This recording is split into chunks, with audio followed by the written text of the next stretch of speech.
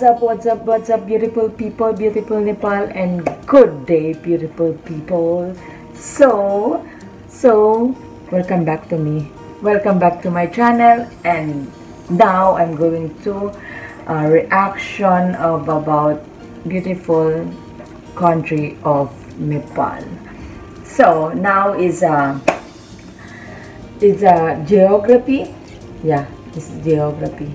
So this video is created by Geography Now. So I want to learn about more of country of Nepal.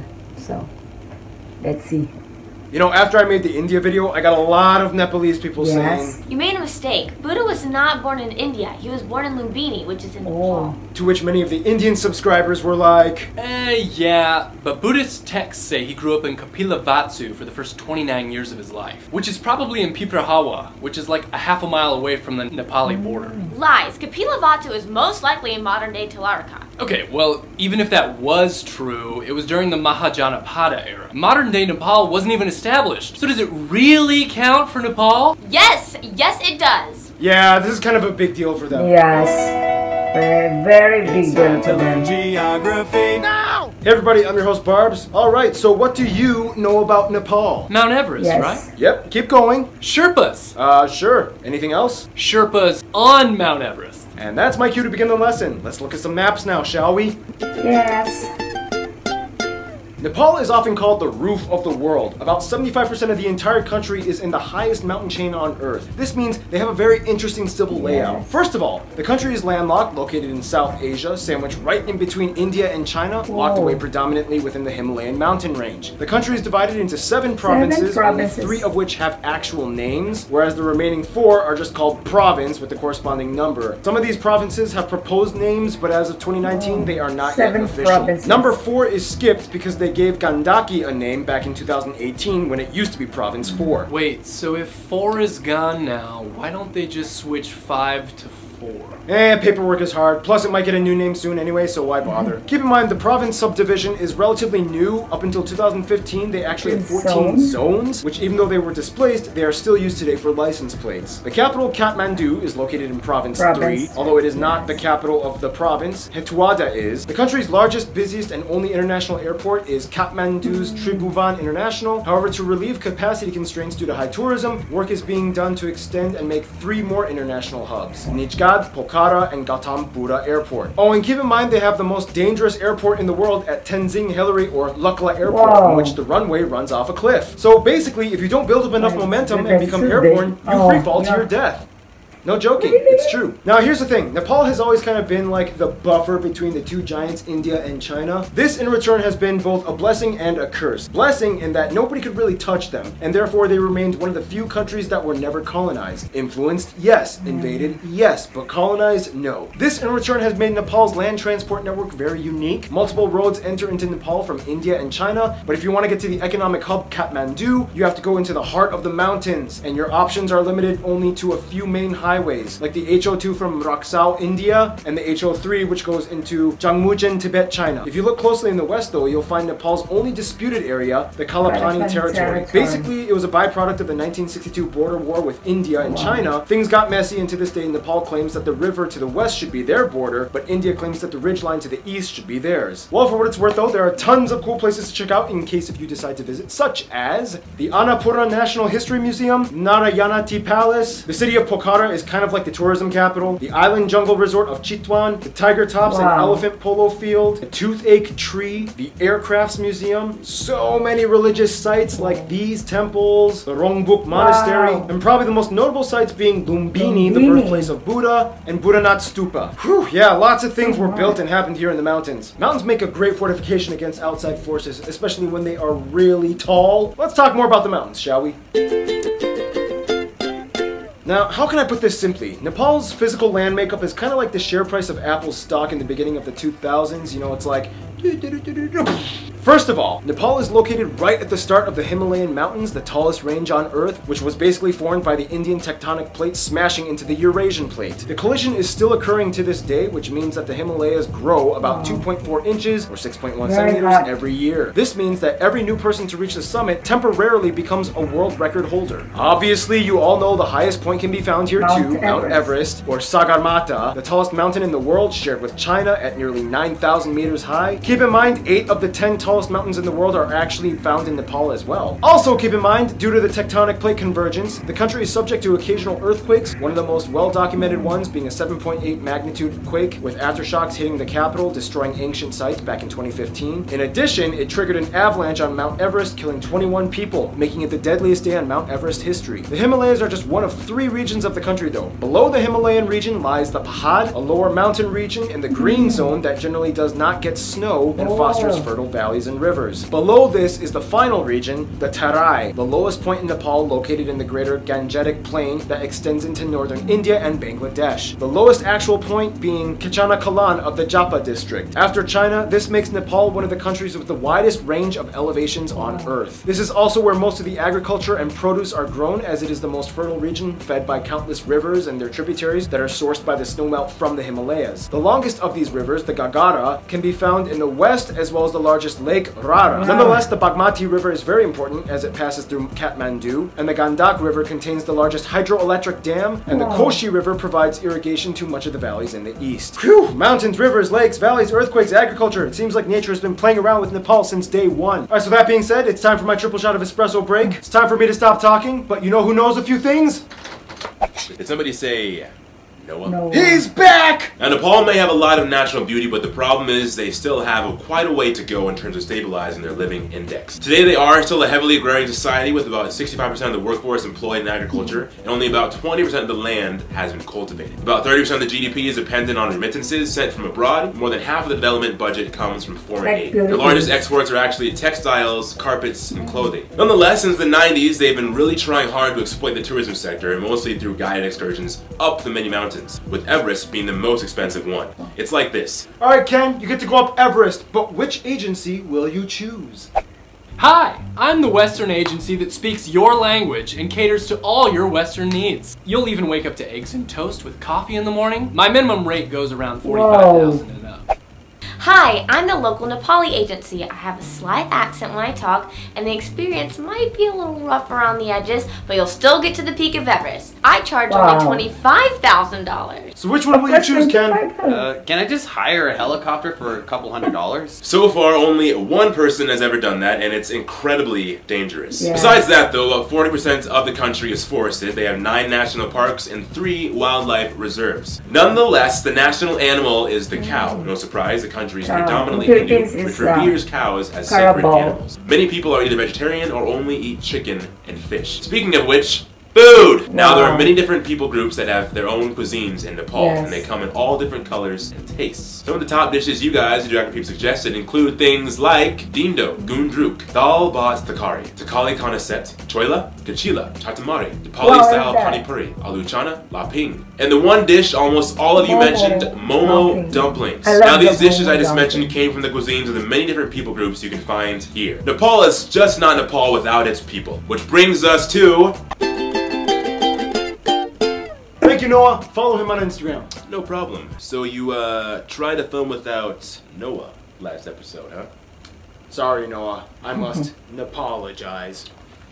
Now, one thing many people don't seem to know too well is that Nepal is actually a very diverse nation with over 120 ethno-linguistic people groups. First of all, the country has about 30 million people and about 2 million absentee citizens working abroad, mostly male laborers in the Middle East. Of these ethnic groups, the largest one at about 17% are the Chetri, followed by about 12% Brahmin Hill peoples, the Magar at 7%, Taru at an additional 7%, and the rest are made up of the various 121 other people groups. They use the Nepali rupee as their currency, which is pegged to the Indian rupee. They use a type C, D, and M pluck outlets, and they drive on the left side of the road. Now, linguistically, how does a country unify 125 different ethno-linguistic people groups? Well, for one, the official language of Nepal is Nepali, a cousin of Hindi, natively spoken by about 45% of the population. To simplify things though, English is sort of used as like a lingua franca in government offices, businesses, and also within the technical, medical, and engineering scientific community. Now here's the thing, as mentioned before, the majority of Nepal at about 81% of the country identifies as Hindu. Nonetheless, even though it's a minority religion at about 10%, Nepal takes Buddhism very seriously. It kind of started here. Now of course, since there are so many different people groups, there isn't really one universal Nepalese culture. In general though, most of them can be divided into 7 family groups that cluster into certain regions. You have the mountainous Bhotia, Sherpa, and Takali peoples, way up in the northern Himalayan zones. Yes, this is where the word Sherpa comes from. Then you have the Gurung peoples, whom are kind of like the famous bodyguards of Nepal. Many Gurung are Gurkhas, an elite military trained contingent force that fights for hire. Today, a couple thousand actually work for the British military. Then there's the Kiranti, Rai, and Limbu peoples of the east. These people are actually culturally close to Sikkim and the Bhutanese people. They speak a similar Tibeto-Burman language. At about 3/5 of the population, the Pahari peoples are actually the largest and most widespread people group, inhabiting many of the lowlands. They are known for being heavily agrarian and having wonderfully colorful wool and woven fabrics. The Tamang are made up of about 40 clans scattered in the center and east highlands. They are also Tibeto-Burman and way more Buddhist in culture. They have beautiful gompas or monasteries in every main village. Then there's other people groups like the Taru people in the south, known for having one of the most famous cuisines in all of Nepal. They are known for generally being immune to malaria due to the genetic structure of most Taru people having thalassemic blood. Wait, what? Thalassemic. It's like a condition that can be inherited and helps prevent against certain diseases like malaria.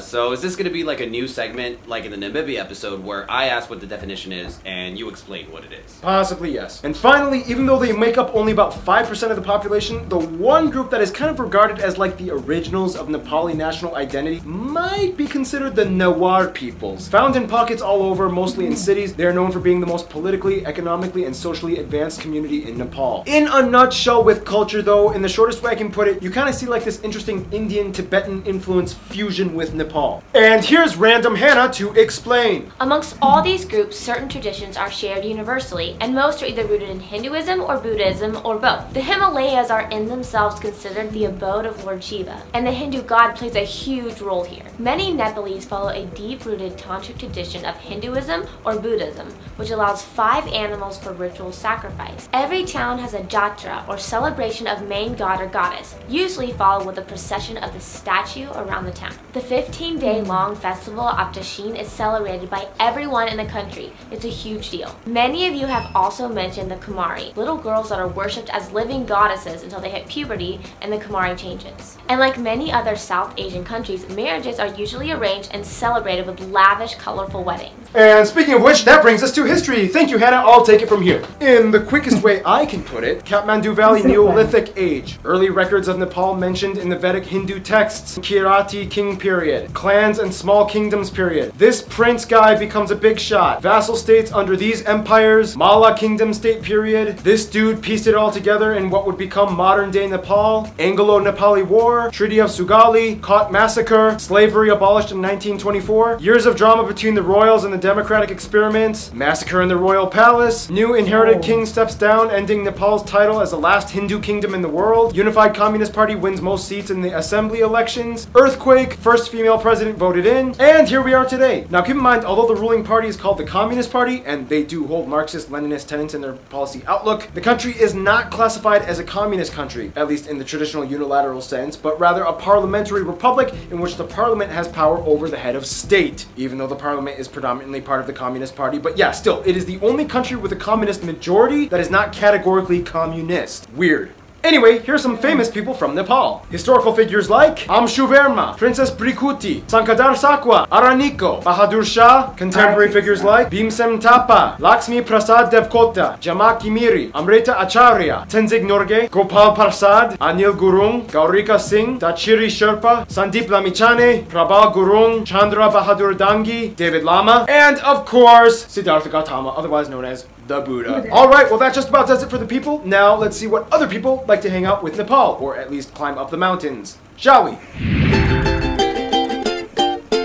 Now, Nepal has always kind of had like this very unique position in diplomatic policy. I mean, they're locked away in a very remote and rugged area on the planet, yet hold the key to so many international links. For one, even though about 10% of their country is Buddhist, other Buddhist countries like Thailand, Myanmar, and Cambodia love Nepal. Often people from these countries will take pilgrimage trips to see holy sites, especially in Lumbini. Bhutan is kind of like the only Buddhist country that they kind of have a little beef with. There was controversy over the expulsion of Nepali Lhotshampa residents back in the 90s as a means to preserve their Bhutanese culture, but today things are somewhat cooled off a bit, but there's a little bit of eye rolling. Now for best friends, yeah, most Nepalese people will probably say India or China, but it's weird because they can never have the same two best friends in the same room. China is really trying hard to win over Nepal, and things only got better after the recent Communist Party took over and ended the kingdom rule. Traditionally, Nepal has always had close ties and trade with Tibet. Chinese people love Nepalese art and architecture. Tourists flock over in droves, and China has been heavily investing in Nepal's transport sector with more roadways and even a train line connecting Lhasa to Kathmandu, making it one of the biggest potential engineering project endeavors the country has ever seen. For India, most people will say, we love Indians, but we hate their government. Most foreign activity and trade comes through India, and most people can understand Hindi. They love Bollywood films, and the shared link through Hinduism has always kept these two very close. Nonetheless, India knows that Nepal depends greatly on them, and sometimes when things get a little messy, they initiate economic blockades, which anger them. Usually when this happens, Nepal cozies up with China a little bit more, in which India notices, and they're like, babe, I'm sorry, come back to me, I was just kidding. Nonetheless, when those two giants are bickering, Nepal kind of likes to run away off to the side and have a secret Romeo and Juliet kind of thing going on with Bangladesh. Many times when they want to go to the ocean, instead of using India's Kolkata port, they'll opt for Chittagong. Many Nepalese students study here, and the two have signed a 4-point agreement on technical cooperation, trade, transit, and civil aviation. Nepal even agreed to provide Bangladesh with substantial energy from hydropower. It's a unique, quite interesting alliance that has only blossomed over the years. In conclusion, with Nepal, you get a mountainous, Hindu, Buddhist, unexpectedly kind of communist nation with the highest point on earth, but they sure know how to be down to earth. And speaking of down to earth, as in low elevation, stay tuned, the Netherlands is coming up next.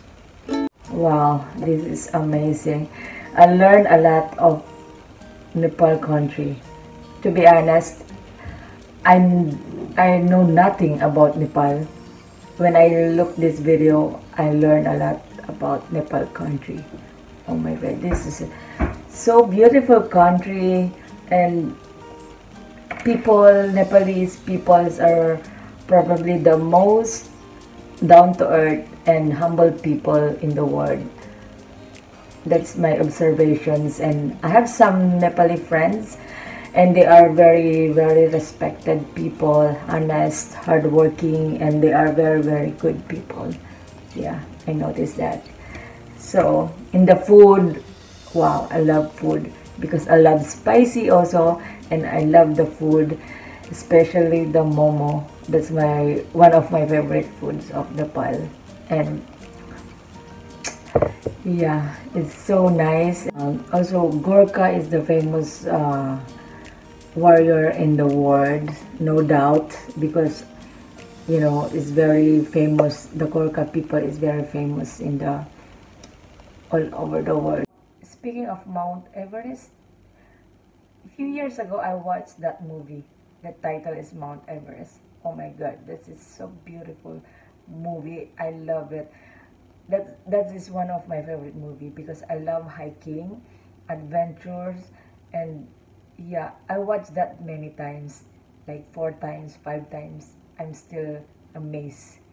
Yeah, that's a beautiful movie. So that's all, guys, and thank you for your country and your beautiful country. Thank you, and to beautiful people, and thank you, guys. Thank you for support my channel, and please subscribe and like and share, and please comment down below. Yeah, thank you. Bye.